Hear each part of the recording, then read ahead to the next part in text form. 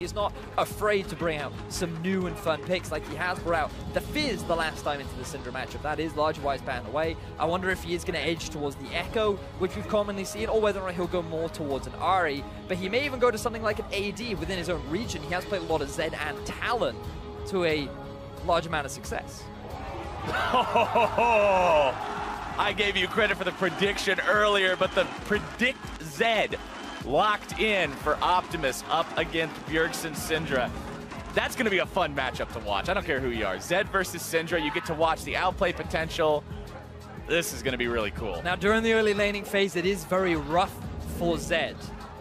Right. However, once he hits the level 6 mark, the outplay potential becomes huge. You have to be very careful, because ideally you want to use your ultimate to dodge the ulti of Syndra. I mean, that is her highest damage dealing ability. You can also use your shadows to be able to dodge a lot of her CCs and stuns, and with your natural mobility, you can dart and dance around a lot of her primary skill shots. And with her low mobility, she's also going to struggle to self-heal against the Zed in these later fights. But yet, remember that items like Zhonya's do make your life a living hell as an assassin. A little bit difficult to get your damage done through that golden statue phase, but Biofrost will pick up that Braum for himself, the last pick on the side of TSM to go into this second game. And one thing I'm not expecting to see in this one, Vedius, is a level 1 attempt at the chicken game. Yeah, I think that TSM will go a little bit more standard this time around. Now, the bottom lane of TSM, they don't have the same sort of pushing or threat that they had in the game before, but I think that the Braum makes more sense in terms of the overall composition. What Braum is really good at is his ability to disengage and his ability to peel. So when you have two low mobility carries, having this Braum is going to make Zed's life even harder when he wants to try and get onto the backline. You also have a Nautilus and a LIİN sitting on the front, so every time he tries to go in, he's just going to get knocked right back out again. And it makes Kha'Zix's life that much harder too, exactly. Right? It's going to try to prevent Levi from becoming that monster that he was in game number 1, not allowing him to be that effective as the fights go on, reducing how well he can use those tools built into that assassin kit.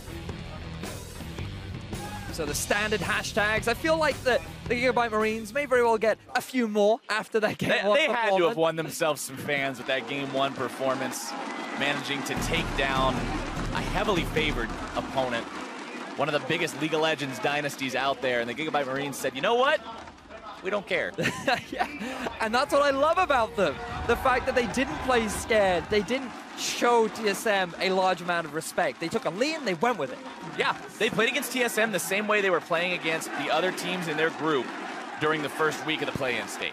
They just treated them like anybody else. You turn the nameplates off, and you're not up against Bjergsen, you're up against a Syndra. Just do the same thing you would do against any other Syndra. And now TSM invading through the bottom tri-brush. Not really going to find a whole lot of success there. Instead, get 2 hits on a ward and eat some bombs for their trouble. And the instant response from Levi too, going to move in, get the deep vision around the Raptors so they can spot out where Svenskaren's looking to start his early jungle pathing. You would expect him to start in the top half of the map, given that early on, if you want to try and gank anywhere, it would very much be towards either the Syndra or down the bottom lane. But I feel like in terms of early ganking, we shouldn't see very much action. I feel like that for TSM, excuse me, they just need to play things cool, calm. Slow and steady. Yeah, they have a great scaling composition around the mid game. When they get the 2-item spike is really where their composition turns on. They can utilize the fact that they have a Syndra and LIİN as a roaming death squad, because they're guaranteed to have push in the middle lane. We just don't want to see any aggressive, violent forces from the side of TSM, because that is what cost them in game 1, and the Gigabyte Marines were very good at punishing those small mistakes. Optimuss just enjoying some of that level 1 Syndra action where the ranged auto attacks and the orbs together make your life pretty difficult. Yeah, it really is it's a tough matchup early on for the Zed. Level 2, he's likely going to get his shadow for a bit of extra range harass, but it's also his safety tool, right? So if an early gank does come in his way, he will have another means of being able to escape. You know, we actually see interesting pathing from Levi heading towards the bottom half of the map. I was going to say, speaking of early gank potential, Levi now moving into enemy territory, thinking about stealing away Svenskaren's blue, but Sven heading towards that now, might just discover him. Levi still has his ward. Oh, he's just lying in wait. He's going for the cheese. Svenskaren, though, going to spend some time at Wolves. So So Levi says, all right, I don't care. I'm just going to start this up. But this is really bad for Levi because now Sven is going to be in a much better position. He's also level 3. Well, will he be able to clear it fast enough? Levi needs to put in a little more work under this blue buff. Sven's going to be there in just a moment. Levi barely getting that one out. He's looking for a trade dancing around. He wants to fight this. He doesn't care. Sven now going back in with Resonating Strike. These two are going to be fighting to the death. Sven taken low, barely getting himself away. The red buff is taken. And first blood to the Gigabyte Marines jungler. 2 games in a row, Vedius. But TSM responds in force. This time Bjergsen says, no, this is not happening again. I will shut that down right now. No, stop it, stop it. He gets himself the double buff. He gets himself the kill, and while they do lose first blood, the Gigabyte Marines, they just invested a little bit too much. The fact that Optimuss could not collapse faster than Bjergsen is going to be massive for the mid lane matchup. But here we see Levi at this point, I feel should just disengage. He should just leave. He got the blue buff. He's happy. Both junglers choose to fight because Sven knows the Bifrost is coming in, and with the exhaust, he's going to be able to win that matchup. But Levi feels confident because he has Archie and Slay following up from behind. The big turning point is the fact that Turtle's able to get there faster, but in particular, Bjergsen flashes over the wall with the level 3 as well. But now he has no flash. Bjergsen has double buffs, though, but not for long. Levi comes back in, and Optimuss is going to be given the kill. TSM's mid laner falls. Now Archie trying to get himself away from Sven's counterattack. Jumping back over the wall with the safeguard. He had Biofrost waiting just so he had that escape route. Buff transfer complete. That was the entire plan. It was all part of the plan. It was all to get Optimuss going. We talked about these two being how they win games. Well, give that Zed a double buff, and that's how you're going to find yourself winning a game a lot of the time. But I love the fact that Levi comes back mid to punish the no-flash Bjergsen. I don't know how many times I've seen in the LCS, or in the European LCS in particular, where, like, a jungle will come mid early on, burn the flash, never come back again. It's like, well, I did my job. Yeah, he's just like, now the enemy mid laner has to play safe. But this time around, Bjergsen, he has the double buff, he knows he's pushing in mid, and then Levi, he just doesn't even clear any of his camps, he just makes the map moving around, and he's able to get the collapse down, and then Optimuss, he just picks himself up the last hit, so now he will be able to get himself level 6 first. He has double buffs for himself, he has Ignite as well against a no-flash Syndra, so I would not be surprised to see a return gank coming out from Levy the moment that level 6 comes around. Many plays to be made, and like we said about these guys, you know they're always going to be tracking those leveling spikes. Levi in some real trouble, though, going to be caught out and punished as Bjergsen grabs himself a kill. 3-2 now for TSM, 2-1 on Bjergsen. He's got 100% kill participation thus far. Now he's got himself a blue buff, too. And now we're seeing a few mistakes from Levi where he's feeling a little bit too overconfident, trying to go for these invades without guaranteed push from both his top and his mid lane. The star could only just return to lane. Optimuss, he was not in a position to continue this push because even though he has a kill and he has a slight experience advantage over Bjergsen, that does not mean he suddenly now wins this match because he's going all in. Bjergsen going to be jumped on by Optimuss, who immediately bails himself away after getting shoved around. Deathmark not going to do nearly enough. Bjergsen doesn't even need to get himself all the way back. Instead, just going to go ahead, eat one of those biscuits and hang around. Really subtle play there from Bjergsen as well. Note that the conventional path is you know where the Zed is going to land after his ultimate. He's always going to fall behind you, right? Which means that if you're Syndra, you just set up your stun to just hit behind you and land it onto Optimuss underneath his turret. So Optimuss immediately flashes so that he doesn't get stunned underneath the turret. But Bjergsen, he's patient with his stun, and he's then able to try and land it as Optimuss is already underneath his turret, but in a different position. So small outplay, tiny changes that you make to your game plan can make all the difference at this level of play. That's not exactly where he wanted to go. Trying to give him a drink. Yeah. A little dehydrated there, Haunter. Take a sip. But neither one of these two really in any supreme danger. A lot of Doran's rings between them, though. Oh, yeah. Fellowship build coming into fruition right now. We're going to have all the rings of man at this point. We're going to have something up there. These guys just making sure they're invested into that early game. 48 to 54 CS, both farming around the same rate as well. Biofrost in this bottom side river, laying down some vision, just roaming around a bit. Turtle's just cool hanging out underneath the turret. Keep in mind, Wild Turtle does have that ultimate available. Enchanted Crystal Arrow can be used to set up those plays, but Mega Inferno Bomb also online for Slay. Remember what happened to Wild Turtle in game number 1 when he didn't respect the burst power. of the Marines' bottom lane. It's very true. It's very, very true. Now, Bjergsen with Sven is moving towards the top half of the map. Optimuss is going to use this as an opportunity to try and push mid, but Starkey doesn't have mana. He does have flash, but no ulti. This is going to be a very difficult situation to get away from with the 3-man collapse. Haunter needs to get himself away from the turret. He does so, and Svenskeren grabs the kill onto Stark, as now they'll put the pain onto the tier 1. Clean dive from the side of TSM. They had river control. They knew that it would be too late for Stark to notice before they were able to get themselves the dive. And they should be able to get themselves the first tower of the game. Now the Gigabyte Marines, they're trying to respond by getting themselves the Infernal Drake. And they'll do so. But that turret first blood will go the way of TSM. That's a nice chunk of gold going into their pockets, and they're 2K up. Oh, for sure. I think TSM can be pretty happy with that. They can keep sending Haunter up top, but now he has a little bit more freedom to make more map movements, right? He has his TP coming up fairly soon.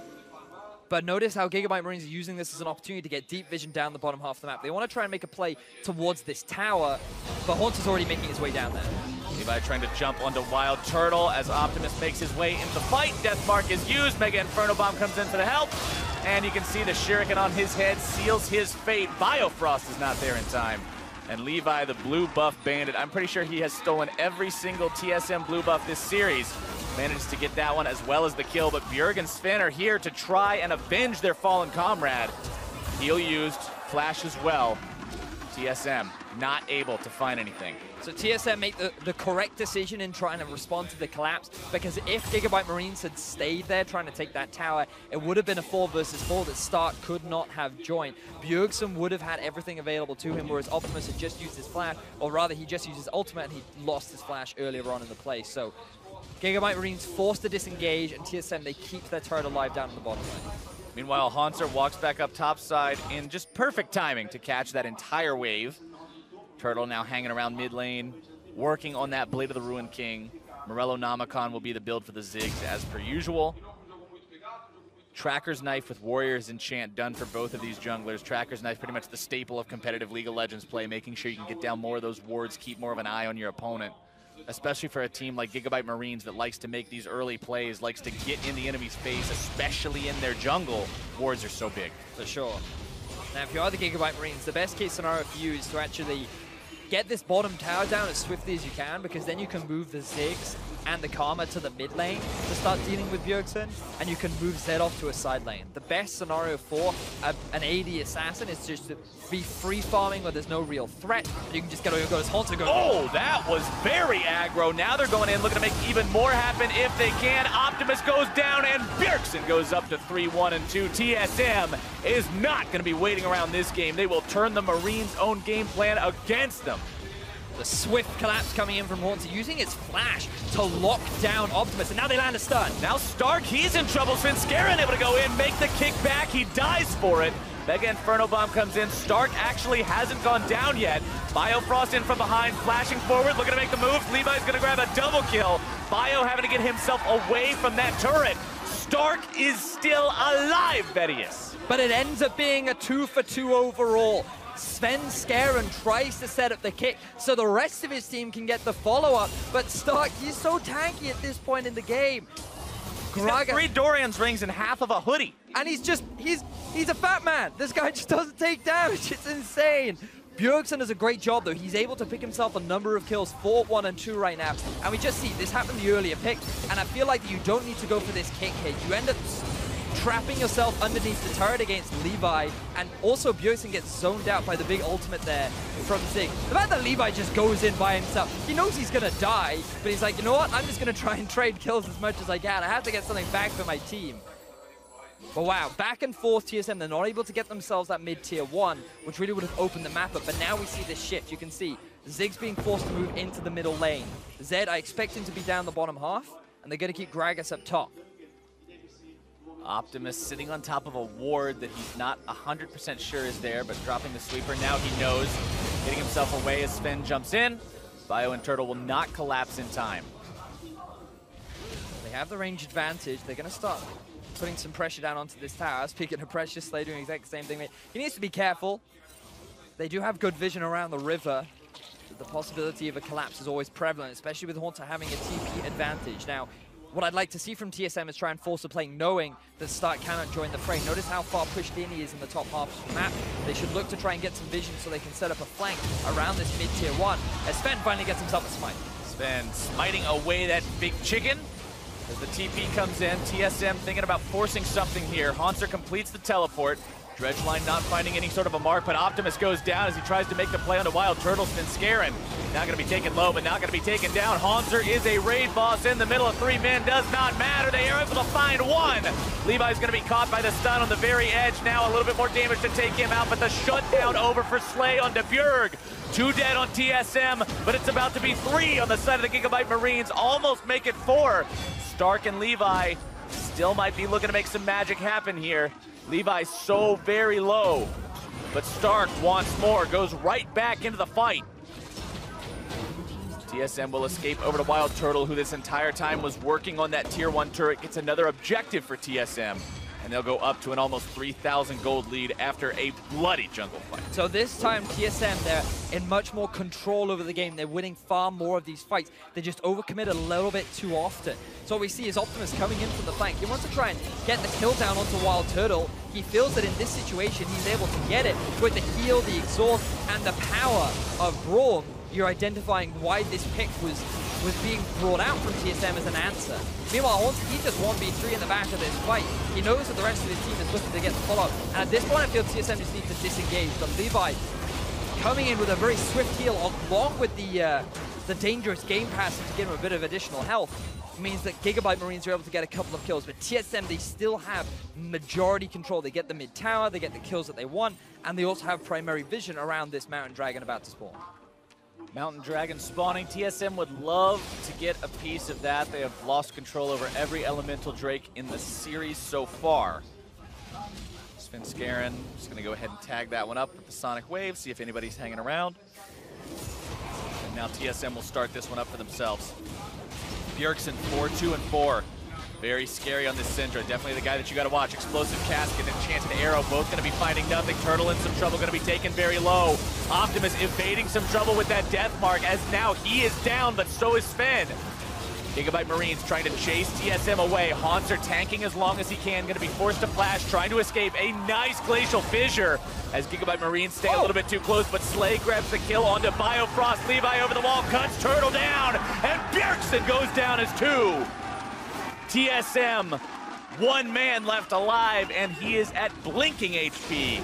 The Marines will take the fight and earn the Drake. And this time around, TSM, they were playing that fight so well, kiting back through their own jungle, utilizing the narrow choke point to land so much of the damage from Bjergsen, but then again, they just overstay a little bit too long. They do not expect the Gigabyte Marines to just continue with their fight. They stick on to TSM, they continue with the flanking, they realize that Slay has all this range damage that is continuously chipping down TSM, and they're able to win out. So you see the positioning from the Gigabyte Marines, and they're actually coming from all 3 sides.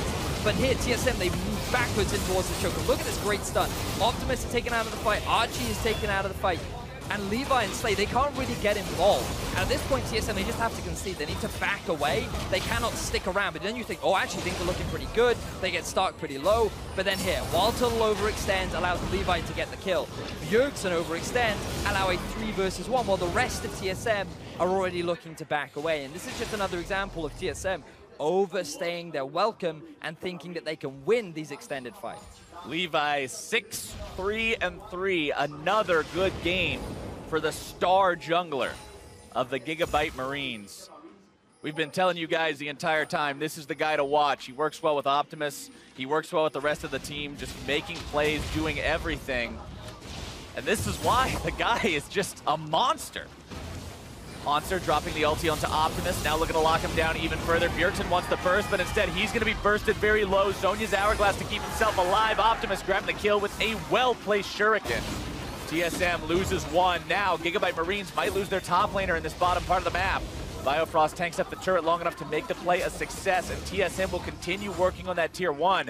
Meanwhile, Slay takes down the tier 1 on the opposite end. This game is just all over the place, Vetv. The Enchanted Crystal Arrow making its way up towards the mid lane, not going to be finding anything. Hauntzer, the target. Archie not going to drop to that turret. And Optimuss gets himself kill number 4. Gigabyte Marines are playing the map so much better than Team Solomid are right now. TSM envists 3 members down in the bottom half of the map trying to get themselves that turret. They don't realize that Slay, he's able to take 2 towers for himself in the top big, lane. man. There was no one there to answer him. And the fact that Bjergsen and ďUN die to what is effectively Optimuss baiting them in, saying, oh no, I'm overextended, I'm just a little assassin waiting to be hit. But then all of a sudden, Levi jumps over the wall. He gets the lockdown onto Bjergsen. They go for the dive onto the mid tower. And we're just seeing it time and time again. Gigabyte Marines are not afraid. This is a team that when they see a wall, they do not go around it. They do not climb over it. They charge head first, straight through it, and they are demolishing every resistance that TSM is trying to put up against them. And Levi is the man with the sledgehammer, just taking this down brick by brick. You can see the gold differences that flashed up there on the bottom part of the scoreboard for a moment. Another massive lead over his counterpart in Svenskeren is why Levi is able to do these things. We've seen since Svenskeren tried to set up plays throughout this game, and a lot of them have gone awry. We haven't seen any of those huge successful kicks that LIİN is drafted for. Now the gold is still even. TSM is still in a reasonable position. The issue that they have is that they're 1 turret down compared to the Gigabyte Marines. So that series of plays from the Gigabyte Marines has actually more equalized the game rather than giving them a significant lead. So now that TSM can recollect themselves, they can reset, and the Gigabyte Marines, they need to be careful not to overextend. Oh, speaking of overextending, Stark trying to use the cast, but Svenskeren does a good job holding on to the resonating strike. Stark trying to get away, but it's not happening today. Svenskeren gets himself in there, finds kill number 3. So this time, it is TSM that are able to punish the overextending Stark down in the bottom lane. They have the numbers advantage. They can start putting pressure down onto this tier 2 turret. And Gigabyte Marines, they're forced to not really have any answers. They've invested a lot of vision around the Baron area, which will be spawning soon. But this is a good setup from TSM. ďUN continuing to push, Svenskeren with him. Of course, neither one of these two pushes exceptionally quickly, but the two of them together should be able to do a decent amount of damage as the Mega Inferno Bomb comes in to clear that wave away. Svenskeren eating a lot of damage from that turret as he makes his way out. That's the problem of losing all of your minion wave at once. But topside, Levi's knocking on the door to the base. And we've got a TPM from Stark. They're just trying to stop the backs, prevent anybody from interrupting Levi. ďUN gets himself over the wall. Optimuss grabs a kill onto Sven. All right, that happened. And now I wonder why Sven is even there. I feel like that we're a broken record here, Flowers. How many times have we said, Sven, like, can we calm down a little bit, please? Like, the inconsistent performances of the TSM jungle. Now Levi, oh no. Oh, invisibility right out of the brush. Looking to come back. Zhonya's hourglass to keep himself safe, and Levi is forced to retreat as Turtle comes in at the clutch moment to make sure his mid laner does not die. But look here in the bottom lane, Optimuss, the pressure is on. Bjergsen's now going to be forced back. The Ash Arrow is unavailable for Wild Turtle, and what was a good punish from TSM, they overstayed, they don't get anything off the back of it, and now they're the ones on the back end.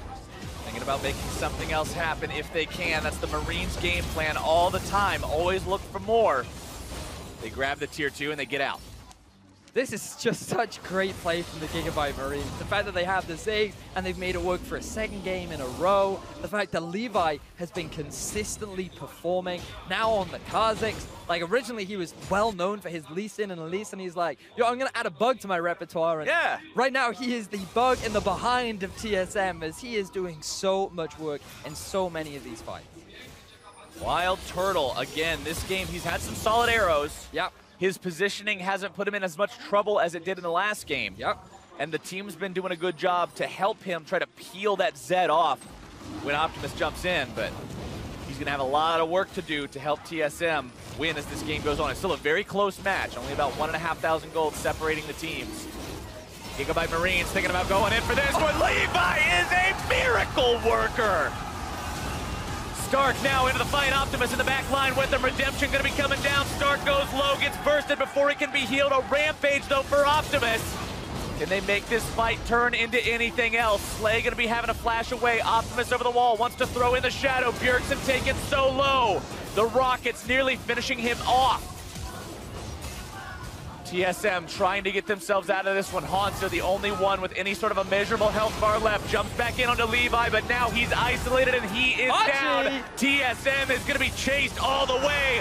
Bjergsen falls, Bio falls. Sven is going to be next as Levi continues to chase. He'll cut off the escape route as Optimuss closes in. Gigabyte, stop chasing up for the kill. Go get Baron. Go get an objective. This is for glory, Vedius. He jumps over the wall and he's not going anywhere. Slay grabs the kill. They don't get the ace, but that's only because Wild Turtle just respawned and they should be able to get themselves the Baron. There is no jungler to contest them. Gigabyte Marines, these guys win another fight.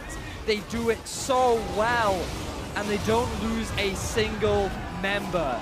Synchronized backs, everybody getting ready to start the push-up yet again. Sterix Gage purchased now on that Kha'Zix. Now bear in mind that this is another smite fight that Levi wins against Svenskar. He does not get kicked back into the rest of his team, and then Stark goes in. He's the primary focus. Optimuss does his job because he's able to get the kill onto Wild Turtle. And this is where you think, oh, this is a little bit risky for the Gigabyte Marines. Why do you want to keep extending onto this fight? But just look at the poke constantly coming out from Slay and Archie. Optimuss up on the flank just trying to do what he can. And the way in which the Gigabyte Marines just play this so slowly.